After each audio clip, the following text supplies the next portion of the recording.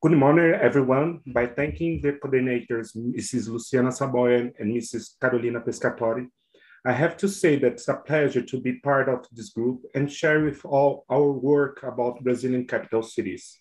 Research developed in the School of Architecture and Urbanism in the University of Brasilia. This research makes part of two projects. A personal one, Atlas of New Cities, a site that brings more than 300 new cities designed in Brazil in the last century.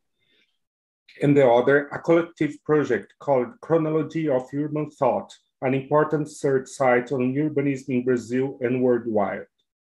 To start our presentation, I showed this map of Brazil and its 27 federative units, 26 states, and one federal district.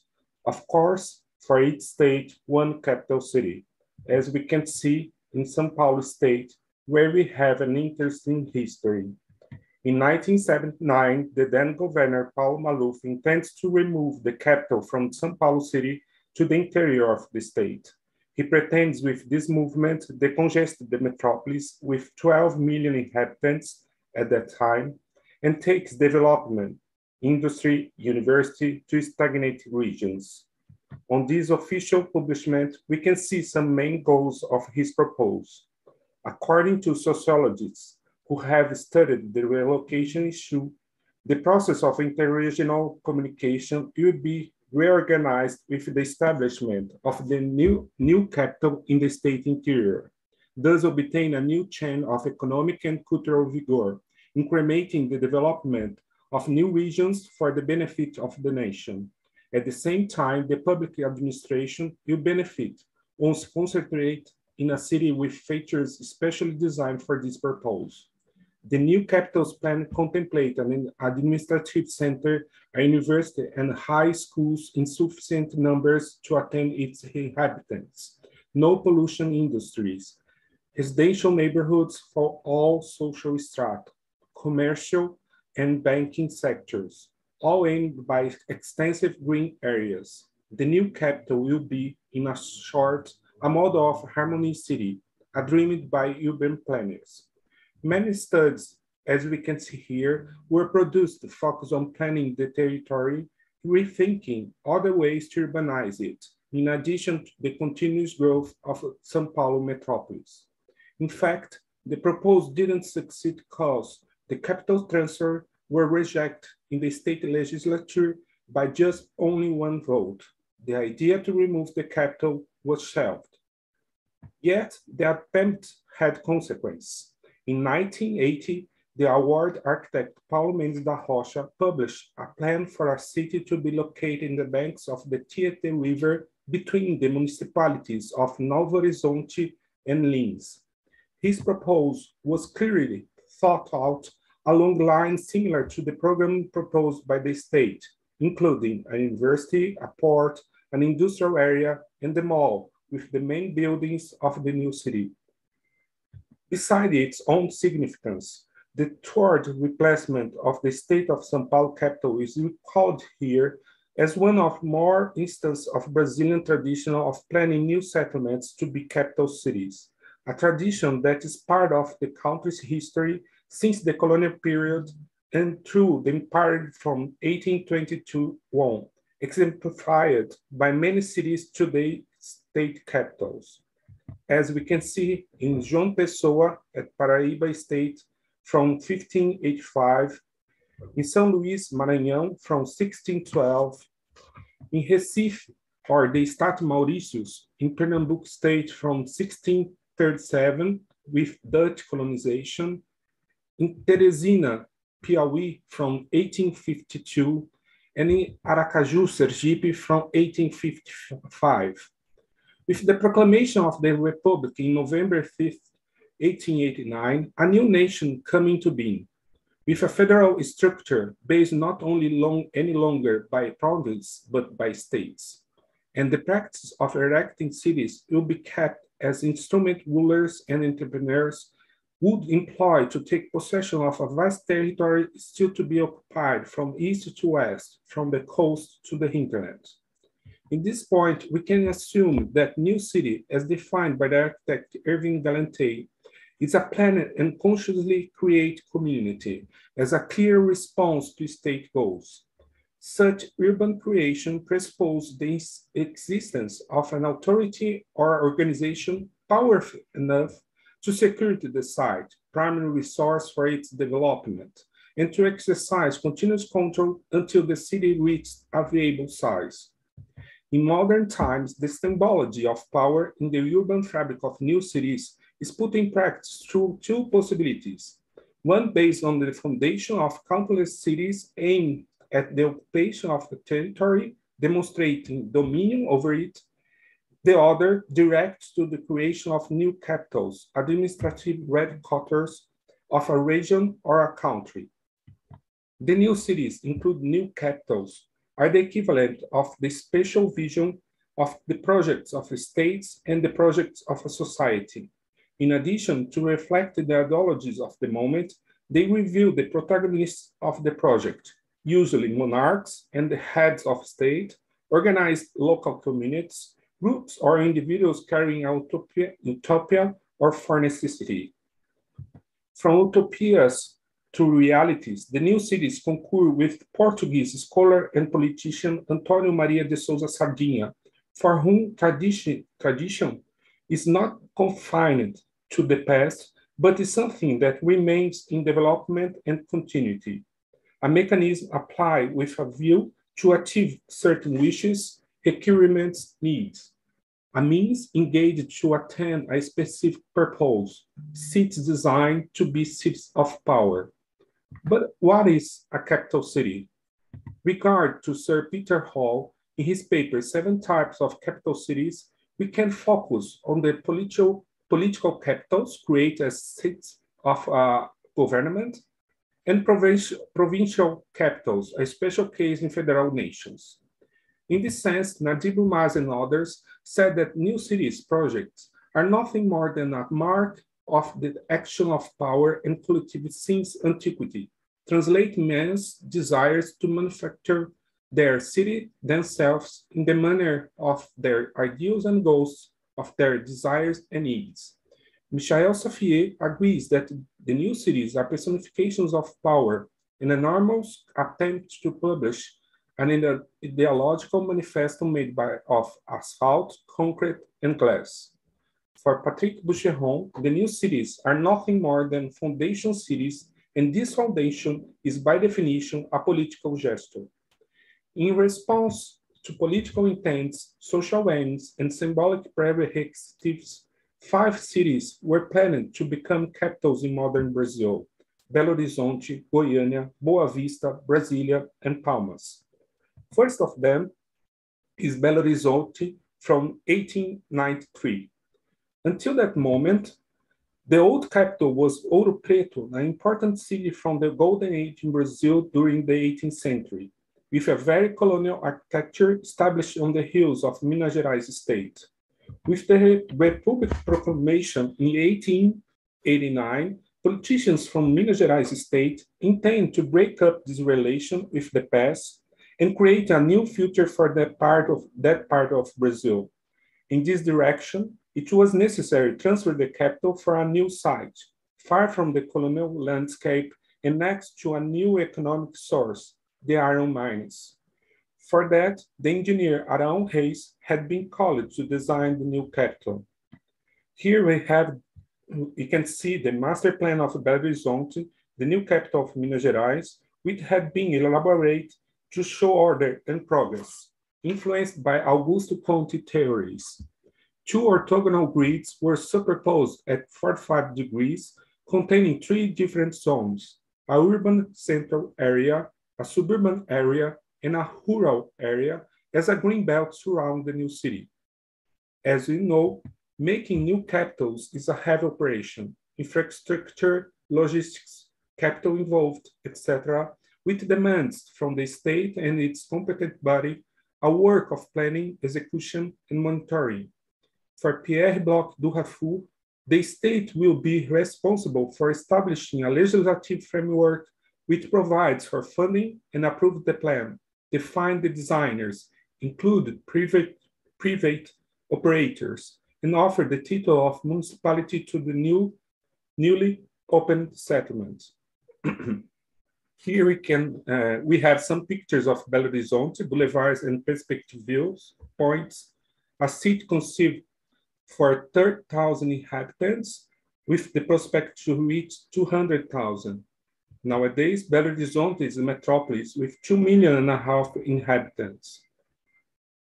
Our second case study is Goiânia from 1933.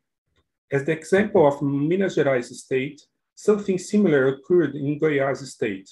The new oligarchy of Goiás wants to replace the old oligarchy by creating a new capital, very different from the old colonial city of Goiás, the old capital. Also, this action was related to the political proposal from the president of the period, Getúlio Vargas, in his march to the West, with which he intended to defend the country borders, promote the colonization of inhabited regions, and expand their agricultural activities. Located closely to the South economic frontiers, the new capital was designed by the architect and urbanist Atílio Corrêa Lima, with a very Baroque design, including a monumental civic center. After 1937, Corrêa Lima broke up his contract with the company that built Goiânia, the Coimbra Bueno Company, left space for the engineer Amando Augusto de Godoy, finished the plan, especially the south sector, a residential zone planned as neighborhood units. Here are some images of Goiânia conceived for 50,000 inhabitants. Today, Goiânia also is a metropolis with 1.5 million inhabitants. Our third case is Boa Vista from 1944 in Roraima state. Between 1937 and 1945, Getúlio Vargas was the president of Brazil in a dictatorial regime. As we saw that he intends to occupy the west of Brazil, also he had interest in occupying and colonize the north borders, the Amazon forest, by creating new territories and states. One of them was the territory of Rio Branco, actual Roraima state.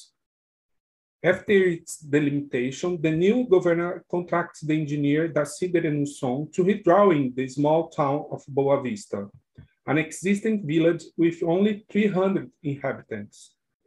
Here, a view over the old village and the Rio Branco River. As a result, we have this large plan proposed by de Renusson and his team. About the plan, de Renusson explained. Starting from a generated center, search of lands of the north of our territory, radiating the energy of its people as to protect it, Roraima, North Guardian. Remember, at the time it was designed, the plan for the city of Boa Vista, we were at the end of the Second World War. At the long before that, not a few great eyes invading our borders with exploitative missions and variety of devices to take hold and occupy our lands. More than a simple radio, harder than a simple array, it would be the Brazilian soul present with the body and the heart to ensure the integrity of our limits. Therefore, the radio system is the symbol of our territorial unit, social language, and ideas of the Brazilian people in the far north. The idea of converting streets to the center, which is established power in the state, was intended to draw everyone's attention to existence of another. A plan elaborate for 5,000 inhabitants. Nowadays, Boa Vista, our northern capital, has 320,000 inhabitants. Our fourth case is Brasilia. Following this intention to occupy the hinterland, we have the most important case, the transfer of federal capital from Rio de Janeiro to the Central Plateau in 1957. Rio de Janeiro was Brazil's capital during colonial, imperial, and republic periods until 1960, when the power staff was transferred to Brasilia from the coast to the hinterland. An action made by President Juscelino Kubitschek and realized by the architect Lúcio Costa, who won the public competition for the pilot plan. I suppose that everyone knows this plan better than others, so I can quickly pass through it.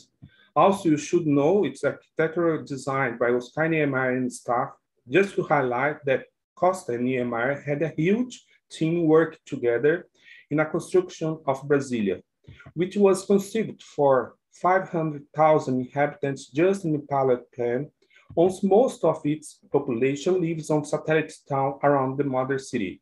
Today, the federal district has around 3 million inhabitants. Finally, our last new capital is Palmas from 1988. Here, we have two maps to show the new configuration of our federative units after the Federal Constitution from 1988. One of the new federative units was Tocantins State, territory separated from Goiás in the middle of our country. The new governor of this new state chose a site located near the Brasilia-Belém Road and crossed by Tocantins River. The last new capital city built in Brazil was designed by Grupo 4, an office composed by 4 architects from Goiânia, who had Brasilia as an example plan to follow. The main features are the superblocks, the interesting and sustainable plan with different zones and 5 implementation phases. And for the first one, we have the civic center design. Here you have some Palmas images from the civic center and its public buildings and the artificial lake view. Palmas, in the end of its 5 phase, expect to receive 1 million inhabitants. Today, our youngest capital has just 270,000 inhabitants. So here we have our 5 new capital cities planned from the last century: Belo Horizonte, Goiânia, Boa Vista, Brasília, and Palmas. Concluding, they are cities that have important figure in their origin, usually engaged politicians and counting their conceptions and materialization with a range of professionals, holders of consistent views according to the solutions involved at different moments. Sit settled on strategically select sites and draw according to current theories and paradigms throughout the 20th century. Seats founded on precise date and with prompt development compared with most spontaneous towns. They are symbols not only of power and innovation, but strategic means of territorial occupation and population attraction. They are not only an aesthetic representation of an age, but the tangible attainment of the ideal city. Inserted in a secular panorama, their creation, their development, and their continuity made these examples a tradition marked by a political cultural ruptures or redirections in the occupation of new frontiers. While Belo Horizonte and Goiânia, just like the process initiated by Teresina and Aracaju in prior periods, sought to break with the shackles of the past, assuming the posts of the former colonial capitals, and try to enter in the political economic map of the country. In turn, Boa Vista, Brasília, and Palmas followed the movement of modernization and occupation of the Brasilia hinterlands in a perspective that brings them closer to the first colonial administrative headquarters, whose purpose of territorial occupation were decisive. Ruptures and directions pertinent to a tradition that continues to develop. A tradition to be continued with the possibility of creating 20 new states according to some projects in progress in the National Congress. For finish, the creation of new capitals can be framed in a regional plan policy occurs occasionally in the figure of administration new cities, a symbol of power and order in a region, as in Minas Gerais, in Goiás, in Roraima, in the Indian states of Punjab, Haryana, in Tocantins, or in a nation, as exemplified in the new capitals of the United States of America, Australia, India, Pakistan, Brazil, Nigeria, Ivory Coast, or Kazakhstan. Regardless of the scale of coverage, Such cities became a representation of a uniform vision of the space occupation principles, reflecting in their tissue and architecture the power established over them. Our reference, and thank you.